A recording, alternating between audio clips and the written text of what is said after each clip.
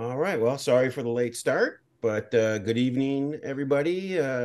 Thank you for those who are joining us, but also to those that are watching this on our YouTube channel. So, for those of you that aren't aware, we are recording this session and it will be posted shortly afterwards to our Wisconsin FLL YouTube channel. So, real quick summary of the weekend: we had three regionals: Brown County, Riverside, Madison. And that means 22 more tickets were punched to the sectionals, which will start the following, this upcoming weekend, actually. There is one regional remaining, and that is Franklin. 26 teams, the last 26 teams will be participating, eight of which will get their ticket punched to the sectionals. We have some guest tournament directors here this evening, and I'm going to give them a chance to talk about the upcoming events for this coming weekend. And let's see here. Actually, and we'll also talk briefly about the Franklin also has an Explore Festival. So Jeff Z is here and he'll chat about that one. So actually, I don't have a whole lot of administrative issues to talk about. So Brian, anything from you on the judging side? Nope. No? Jay, anything, or do you want to deal with any issues later? We'll save it till the end so these guys can get out if they need to get out. Very Actually, I good. will actually mention one thing. Um, just a reminder that this year we are going to be watching the fours a lot closer. So all the judges will be discussing those. So um, don't be surprised if even at regionals you got fours that might not be fours by the time you get to sectional. And keep in mind that's been happening the whole season. It's not just for going forward. Correct. Yeah. Thank you for clarifying that. All right, so I'll turn the mic over to Josh Hanson, who's the director of the Franklin Regional coming up. Thanks, Greg. Hi, everybody. Uh, yes, we have our Franklin Regional coming up here on Sunday, December 10th.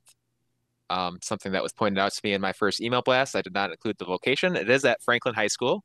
I will include that address and more detailed parking instructions in my next email that I'm hoping to send tomorrow.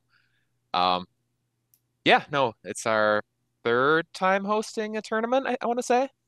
And it's been a little bit different every single time. Had some excitement last year with a nice fire alarm that went off. So yeah, we're well prepared for that scenario now. But yeah, like I said in my email, which I sent out to all the coaches, have a rough draft of the schedule ready to go. We are getting some updates to team names, which there was a lot. So I don't know what happened with all the. I know you have to update it in first, and then the Badger Bots Wisconsin FLL spot, and then it comes to us. So have a lot of team updates. So that should all be good to go with the actual schedule, which is important. So the MCs and everybody is calling you by the right name. But if you haven't gotten that back to me yet, please make sure you do. The schedule we're running this year, it is the schedule that all the other tournaments are running, this all-day tournament. So you kind of have five major events throughout the day. You'll have your judging session where you'll go into a room for 30 minutes, where you'll be judged on your research project and presentation. You'll talk about your robot, your missions. You won't actually get to show them off like in person to judges, but you can talk through the process and strategy involved. And then you'll also talk about the core values, the teamwork, all the skills that you've developed throughout the year. And then you will also have a practice match on the actual competition tables. So that could be good if you want to do any calibration or just get a sense of how, those tables work and operate. A lot of teams, when they practice, they just kind of have their mat spread out on the floor. So it might be a little bit different. And then you have your three robot matches throughout the day, where you'll be competing with and against another partner on the table. There's some shared missions, as you know about. And yeah, it's going to be a great day. Should be a lot of fun. Right now we're looking at, like I said, doors opening, 7:45, 8 a.m. ish, and hoping to be all wrapped up by 5 p.m. Closing ceremony starting around 4:30 or so. That's kind of the basics. I know we do have a good number of rookie teams, so I'm excited for that to show off what a great program this is. Yep. So if there's any questions or anything else that the experts on the call would like me to cover, I'd be happy to talk about that right now. I would like to make one modest correction. I seem to be oftentimes the last person to know that a team has changed names. So it seems to be they contact the tournament directors and then somehow I find out later on. But I would encourage all teams that do change their names, do it at firstinspires.org, and then I'll get that information from them and everything else will flow from there. But if I don't know, obviously I can't communicate it. But if you want it officially changed so that the rest of the world knows, firstinspires.org is the place to do it.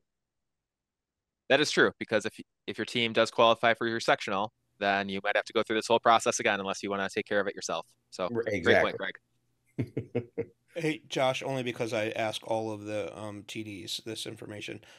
So for teams that are planning on eating food there, do you guys have scheduled like gluten-free um, options or vegetarian options? You know any of the catering schedule yet or no?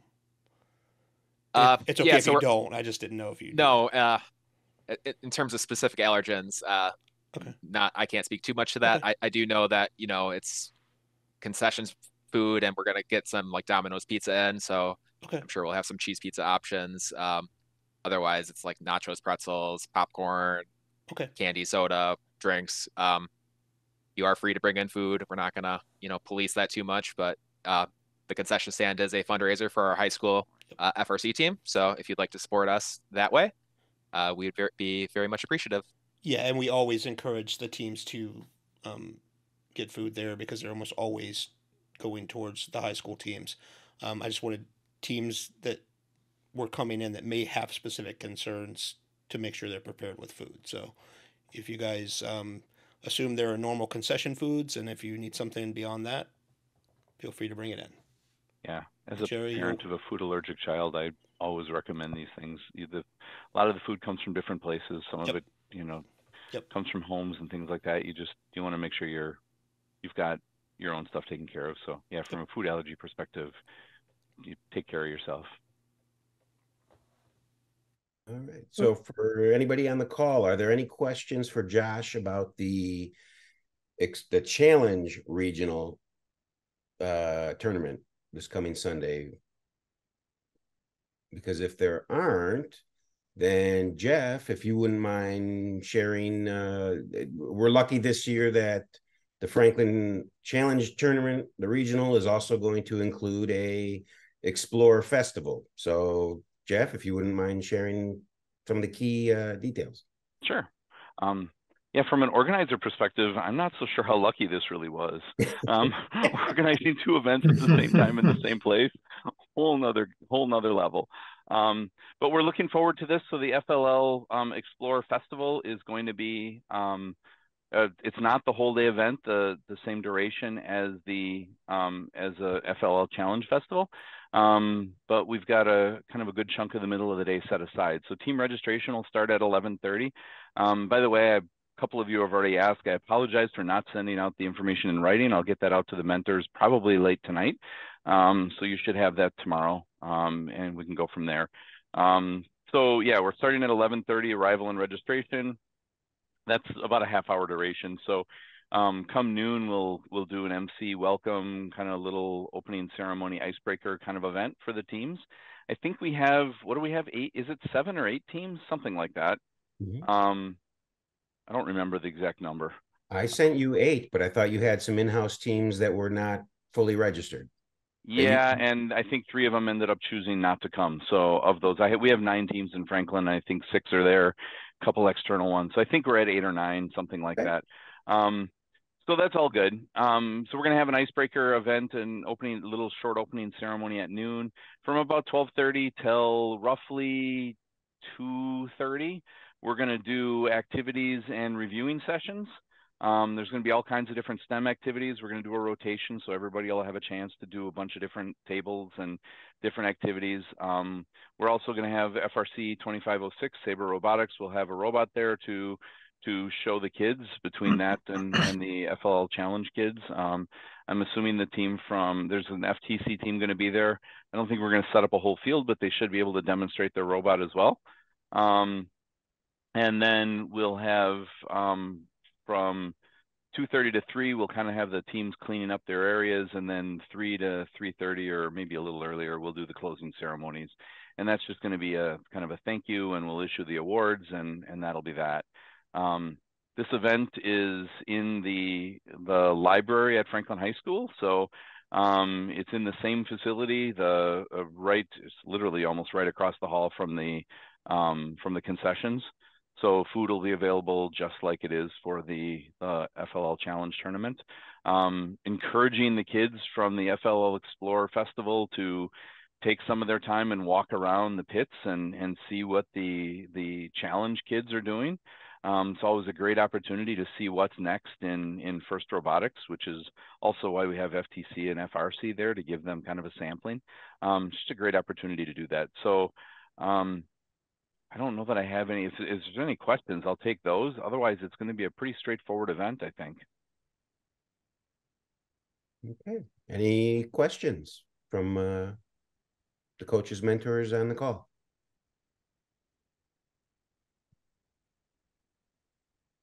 Going once? You can always come back later, so I won't do a countdown. Yeah. All right. But in the meantime, then, is Jerry's on the call, right? So Jerry Christ is tournament director of the first sectional. It's all yours, Jerry. All right, thanks. So Oak Creek Sectional is Saturday, the 9th. Doors will open for teams at 7:30, about 7:30, between 7:30 and 7:45. There should be a map going out tonight with detailed instructions on where to park. So to kind of make this easy for everyone to constantly have access, I have a page on our website that has all of the details for the day that will be going on. It has a list of all the teams that have earned their way in. A lot of you have gotten, I sent out a form for you to send in so that you could attach a picture so that we have a picture of your team waiting for them at their pit table so they'll know where to go quickly. Pits will be in the main gym. And then our competition will be in our auxiliary gym. We will have a concession stand. That concession menu is also on the website so that you can quickly access that. That website is roundtablerobotics.com or 1792rtr.com. Just go under FLL Outreach, and it should take you right to the FLL sectional page. We will also be linking the score table to that, so at any time anybody with their phone can access the current scores. We will have scoring monitors up in the main gym and the cafeteria where the concession stand will be. We're looking to have, our goal is to have 6 practice tables. We might have 8, but right now I can only promise you 6. So we should have plenty of room on practice fields, just like a regional. You'll have a practice match on the actual competition field, so you can kind of get your team acclimated to the actual field and how the lighting will be in the competition area. With 28 teams, I'm expecting to hopefully get the judges out for closing ceremonies somewhere between 4:30 and 4:45.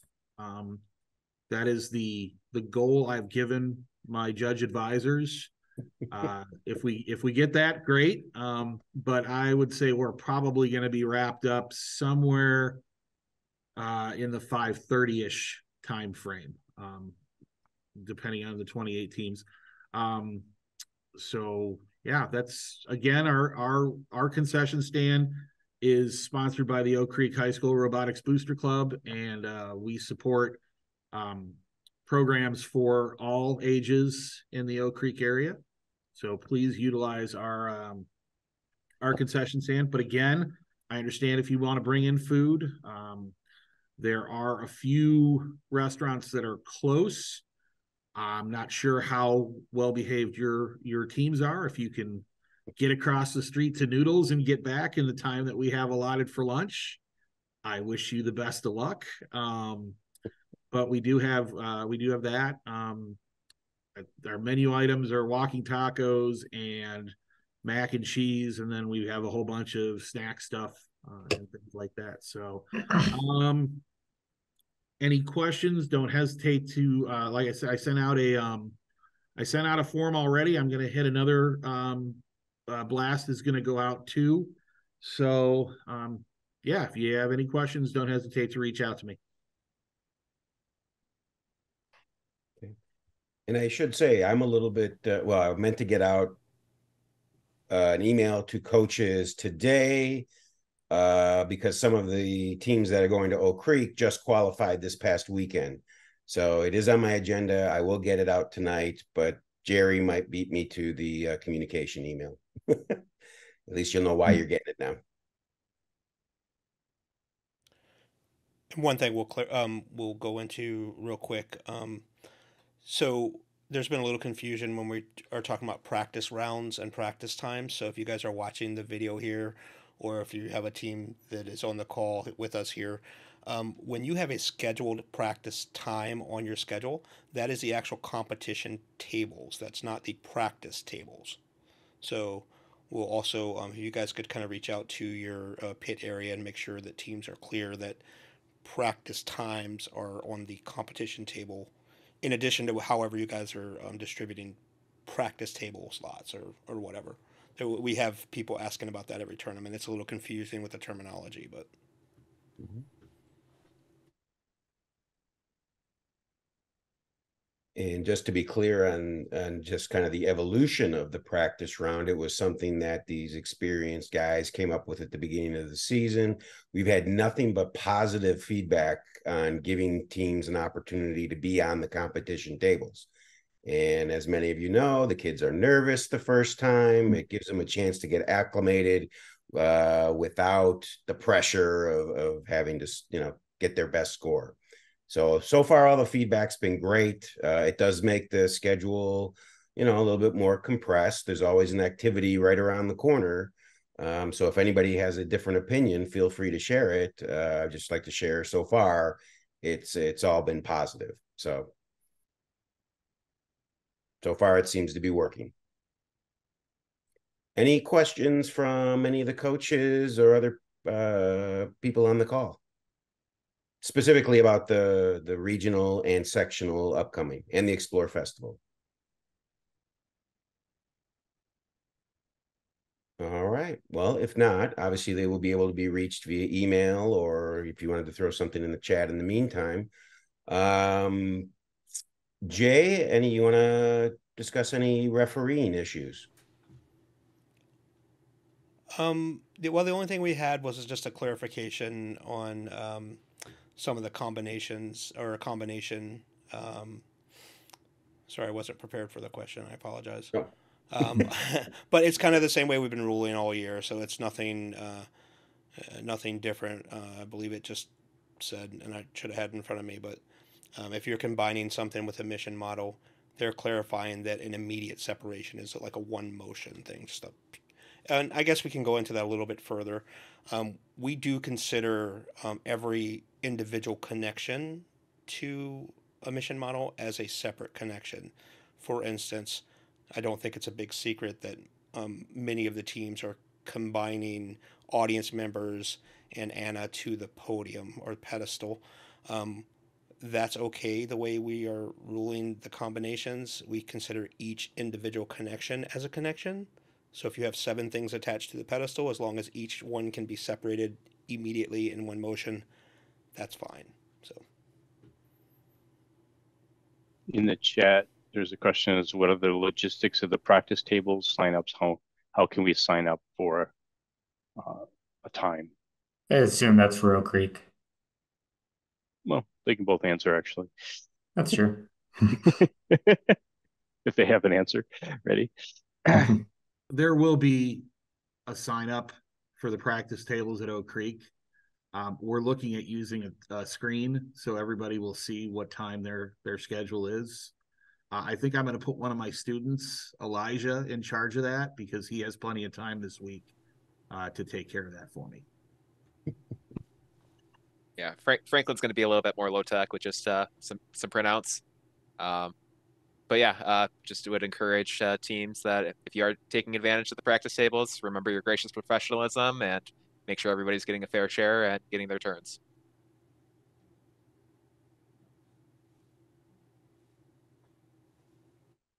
And Jay, I guess something that's come up a couple times in the last week in Slack that might be worth bringing up is the Bluetooth. Yeah, so actually Eric had a conversation about it last week with a team questioning, the are we allowed to use Bluetooth in at the tournament? And so here's the deal with Bluetooth. You're allowed to use Bluetooth at the tournament. You can't have Bluetooth or any other remote connections to your robot active during your competition rounds. So here's where the Bluetooth problem is, specifically with the Spike Primes. And again, we touched on it last week, and I've read a lot of reviews this week that it happened in past tournaments this week, not in our region.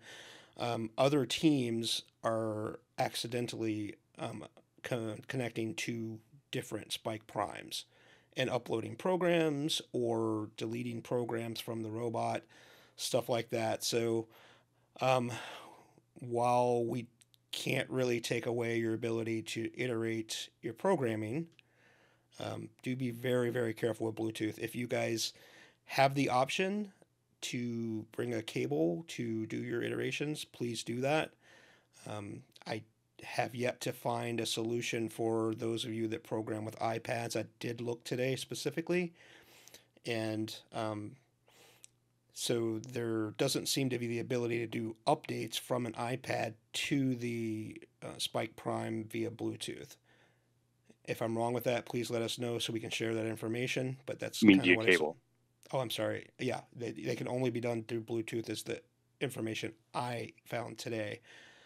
Please let us know if that's different. So, to kind of mitigate that exposure a little bit, what I suggest is if you guys must use Bluetooth, turn your Bluetooth on, only when you have to have it on. Do your iterations, turn it back off. Don't leave your Bluetooth on because there's really no way for us to police anyone connecting to your robot accidentally and changing coding. And again, we haven't had reports of this happening in Wisconsin region. I'm not saying it hasn't, but I saw no less than 6 now from other regions where they had people connecting and uploading different programs to their Prime. I don't know if the Spike Prime allows it to do this, or I know the EV3 did. We always renamed our brick so that it was actually our team number. And at that point, it becomes pretty obvious someone's not going to connect to a different team number. Whereas if you leave it the default, they all have the same name. Yeah, and I really wish there was a secured user created pin, to pair. I really, really wish. So this happened 2 years ago, right? So this is where first came up with that literature that Eric sent out that said some places are not allowing Bluetooth connection at all at the tournament, at all. So now that most of the teams are using the Spike Prime and some of them are using iPads, there doesn't seem to be a way to make that connection. They can't do any changes without Bluetooth. So I don't know how other regions are doing it now, but I think Eric and I agree, rightfully so. I mean, they need to be able to iterate, but please limit your exposure to Bluetooth as much as you can. There is no way for us to police Bluetooth. It's No, about I all, mean the it's about teams all I got. accept the teams are accepting. They have to accept the risk if they do it. Right.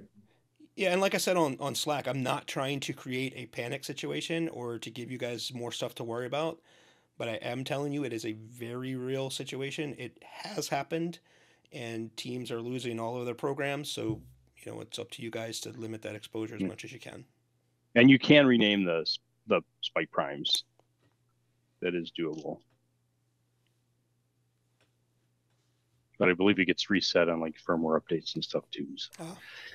Oh, and that's another. So that's a good point. So if anybody watching this video right now or attending, turn off your updates right now. Turn them off right this very second. Stop the video. Go turn them off.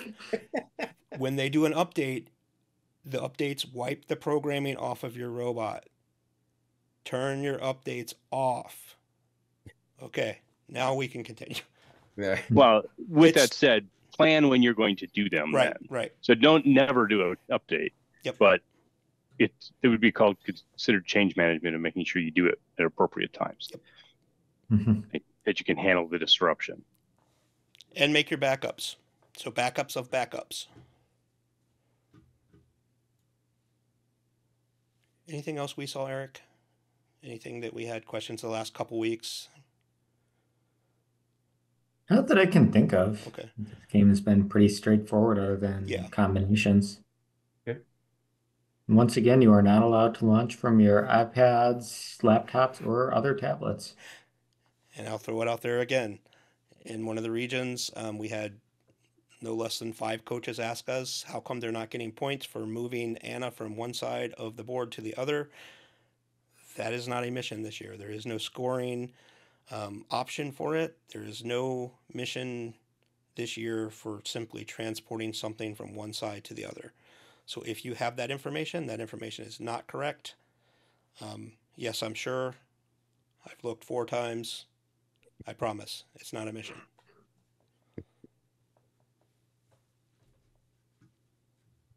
And Jay, a lot of this information will be covered again, assuming each. I know Franklin has a coaches meeting. Yeah. I would assume Oak Creek has one as well. So Yeah. Yes, it will. We try to get it out as early as we can. In case they have these issues, they have time to change them or fix them before they get to the coaches meeting. But yes, we will go over all of this at both of the tournaments. Yeah. Along with fielding questions, obviously. Any questions that they have, they're more than welcome to ask.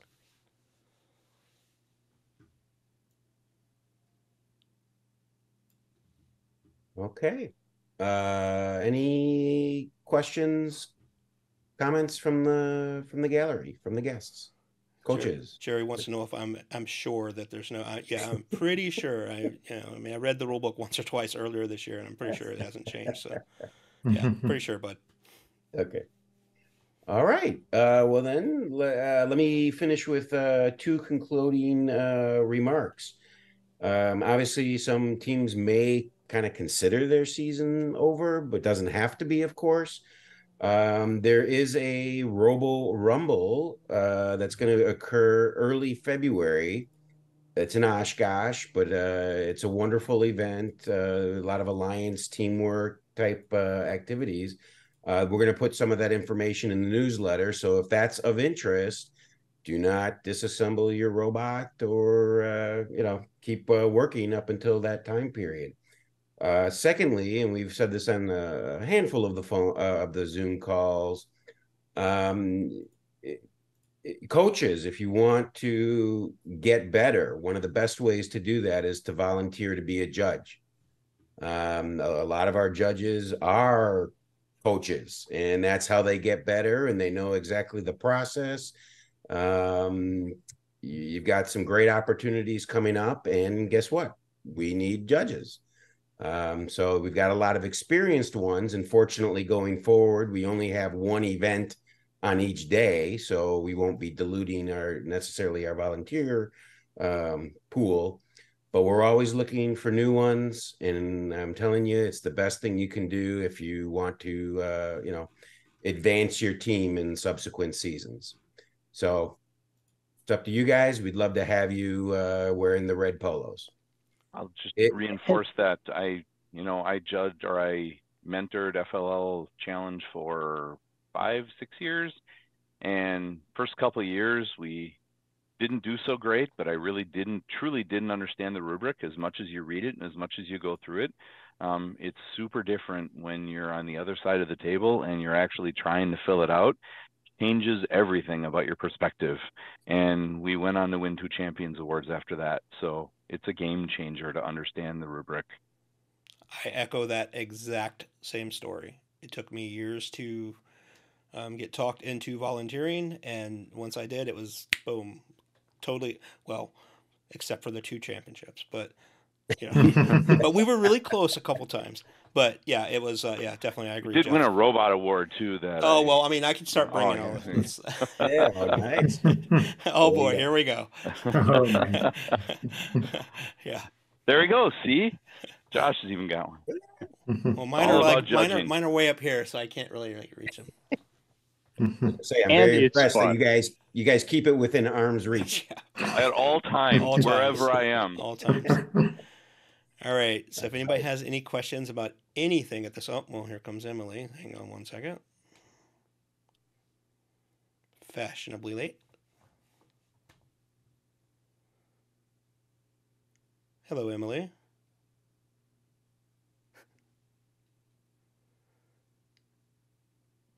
Okay, we were just wrapping up with questions or anything, Emily. If you have any questions, feel free to ask. I think we were just about to head out. Yeah, we lost track of time and totally forgot. That's all good. We're working on stuff.